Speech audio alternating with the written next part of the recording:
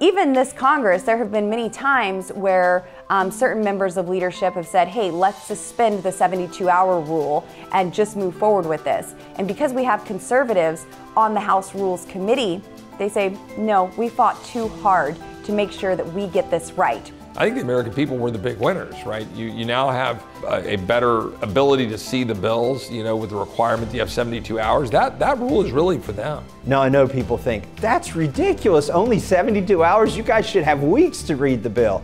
Listen, I know if you gave some of my colleagues a year to read these bills, they wouldn't read them, even if they were one page. But the American people can read the bill. They can call their congressman and tell them what's in the bill if the congressman doesn't know, or how it would affect them in the real world. Every member up here in the House of Representatives represents approximately 750,000 people.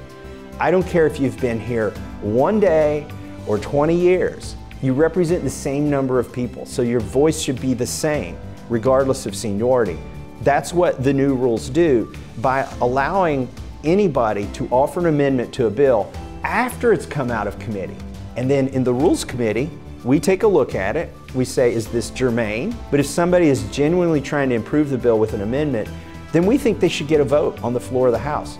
And then they either carry the day or they don't. But they get their vote and they get a recorded vote. We've diffused power away from the center.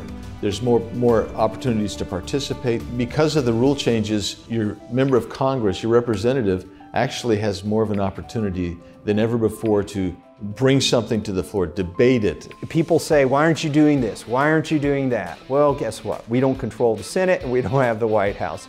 So at this moment, the best thing we can provide the American people is transparency. The process now is something that you can follow. Your congressman can't hide behind an omnibus vote. They can't say, well, I didn't like this, but I had to vote for that because it had this other thing in it. One of the things that I can ask for, because I'm no longer a member of Congress, pick up the phone and do two things. Call some of the 20 to let them know that you appreciate the fact that they were willing to stand up at great personal cost. Some of these people will go home because they're in marginal districts. They will get an ad run against them that will be well funded. They were willing to do that. And the other is if your member was not part of the 20, kindly, respectfully call them and just say, we want a more open process that represents our voice. Please make sure that you support future rule changes that do exactly that. I can't tell you how impactful it is when constituents call my office, when they send messages, when they write letters and emails. We read these. The American people have much more impact on this body than they think or understand.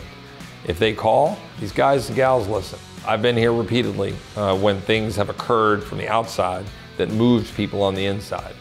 And so my encouragement to the American people is, use your voice. I promise you, members listen. I'm glad that we took a little extra time to make sure that we got this right. I believe that he is a stronger, more effective speaker today than he would have been without these changes. The speaker's deal, tremendous victory. But it's kind of like, you got that victory, what are you going to do with it now? So what happened in the speaker's fight set the stage for the next big battle, which was the debt ceiling. And that served as a healthy reminder that the rules themselves didn't magically fix everything in Washington.